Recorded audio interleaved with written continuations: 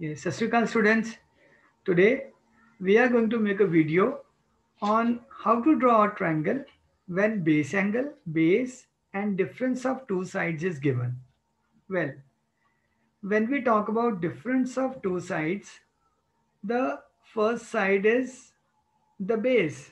Let's say the base is BC, right?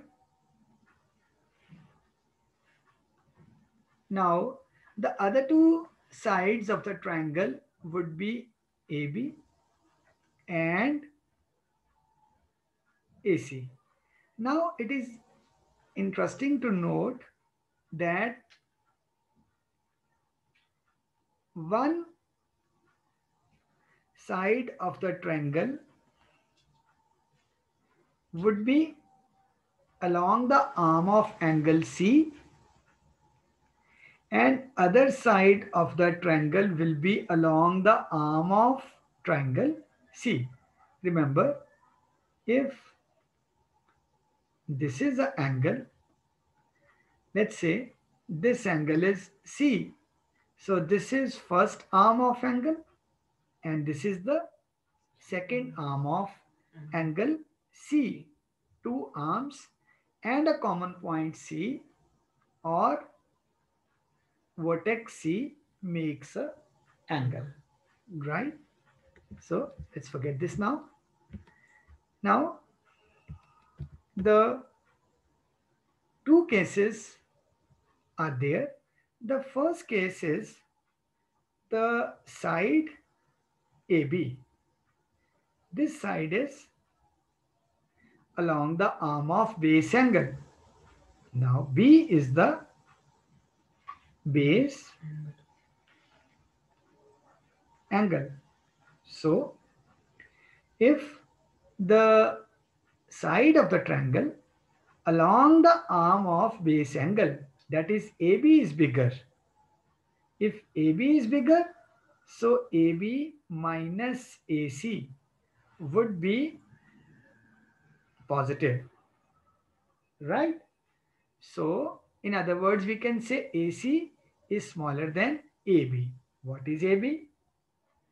AB is the side of the triangle along the arm of base angle B. Okay. Then let's see how we draw the triangle. So what will you do? We have already drawn the base. That's the step 1. Draw the base. Number 2, on the base, taking B on point B, make angle X BC is equal to base angle, whatever is given, right? Let's say it is 60 degree. You will draw 60 degree on base angle B. Now, it's there in our mind that somewhere here will be A, here, or here. We have to find out. So, AB is greater than AC. It's there in our mind.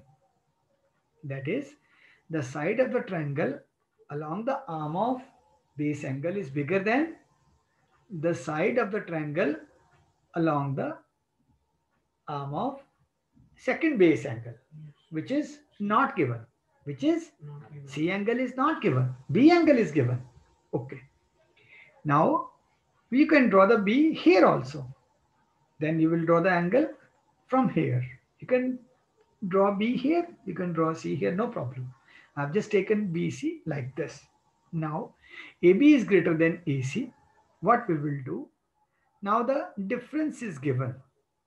AB minus AC is given. Let's say that difference is equal to BD. So mark the point D here. BD is equal to difference of two sides, AB minus AC. Right? Fourth point, join DC. All right. Let me join DC.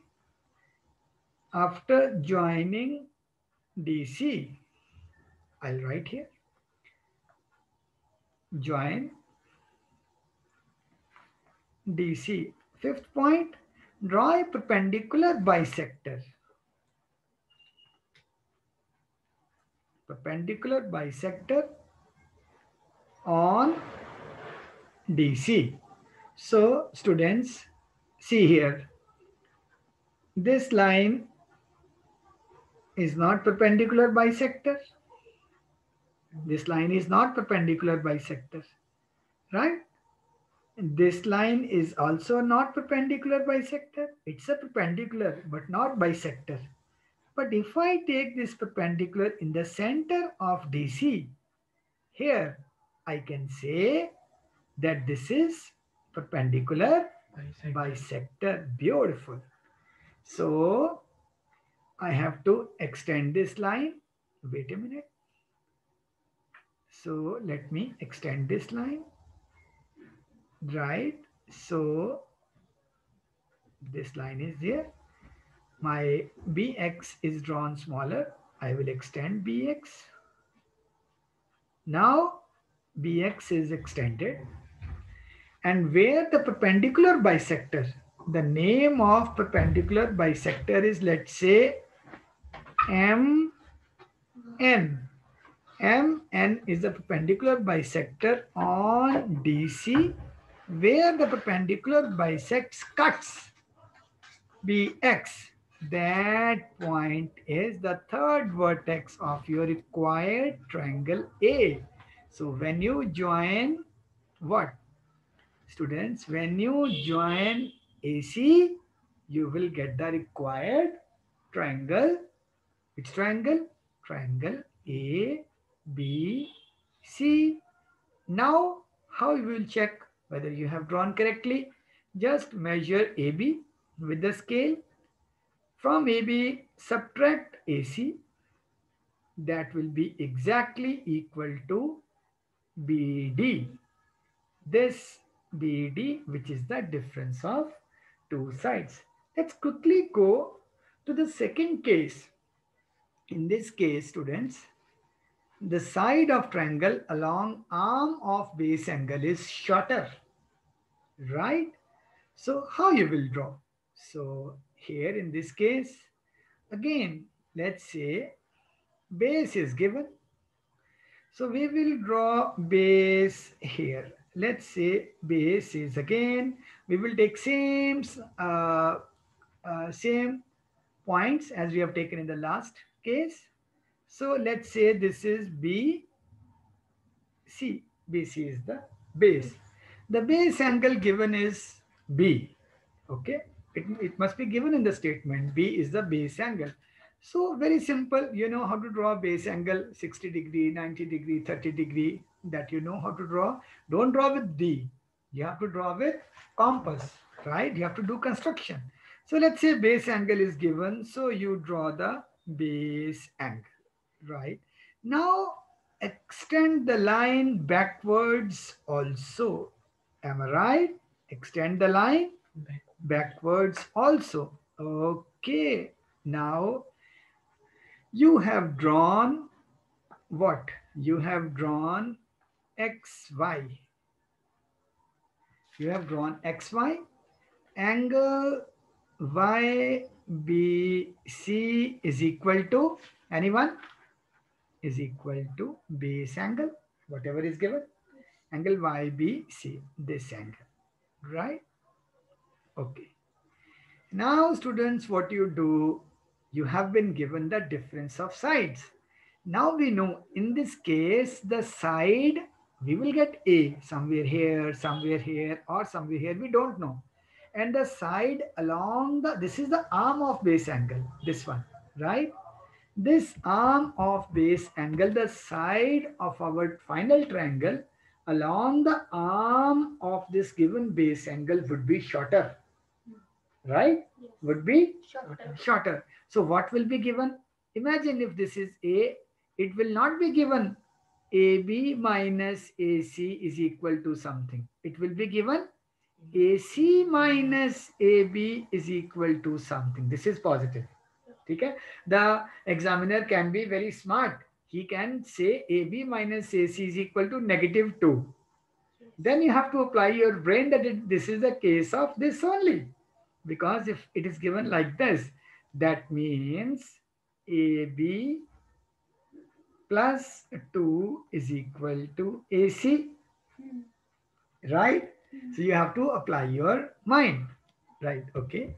So once again, this is the case where the side of the triangle along the given base angle is shorter, and the side of the final triangle along the other base angle, which is not given, is larger. Beautiful. Great. So now extend this towards this, and whatever is the difference, instead of cutting the difference here, cut the difference on the opposite side, right? Backwards. So here you will get your D. Initially you used to get your D here. Now here you will get your D. And BD is equal to, tell me, BD is equal to, correct, very good. It's not AB minus AC, rather BD is equal to AC minus AB. This shows that AC is bigger. This equation shows AC is bigger and AB is smaller, because AB, when subtracted from AC, gives you a positive thing. Just like 4 subtracted from 7 gives you a positive thing. So we know 4 is smaller than 7, right? Okay, that's good. All right, students, let's go further. Interesting case. You have joined BD. Do the same thing which you have done last time. Can anyone tell the next step? Join DC. Beautiful. And next step?